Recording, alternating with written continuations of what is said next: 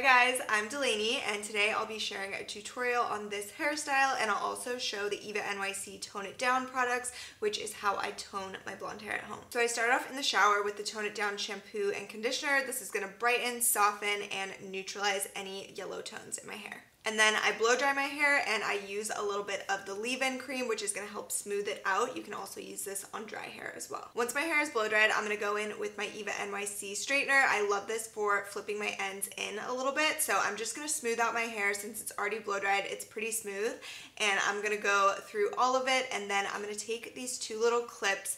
They're pink clips, you could use butterfly clips, whatever you have, and then I'm just going to section off two front pieces and pull them back and secure them with the clips. It's super simple and super cute. I hope you guys try this at home.